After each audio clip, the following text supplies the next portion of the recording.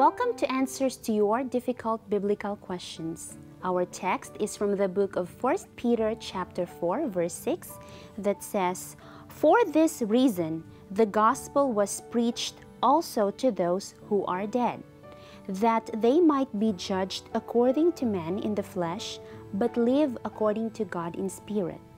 Is Peter saying here that the gospel can be preached to the dead, as some teach? Peter is clearly saying that the gospel was preached to those who are now dead. So preaching was done while they were still alive, and they will be judged on how they live while they were still alive. Undoubtedly, Peter is referring to dead Christians who will live again and will receive the life of immortality in the resurrection and will have the life that will measure the life of God. Let's be enlightened more from the book of Ecclesiastes chapter 9, verse 5.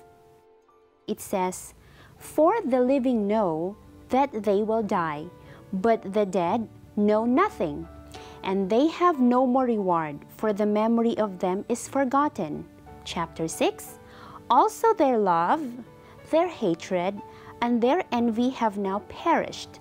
Nevermore will they have a share in anything done under the sun." The Word of God is telling us that the dead know not anything. His love, his thoughts, everything perished when the person dies. So there is no sense of preaching the gospel to the dead, since the dead know not anything.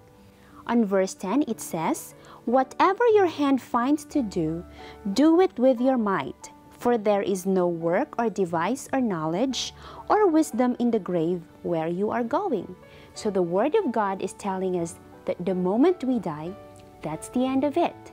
So friends, the Bible is telling us that while we are still alive, while we still breathe, let us give time to hear the gospel of God, and let us become channels in sharing and spreading that gospel. The Bible has more answers to your difficult questions, so please stay tuned.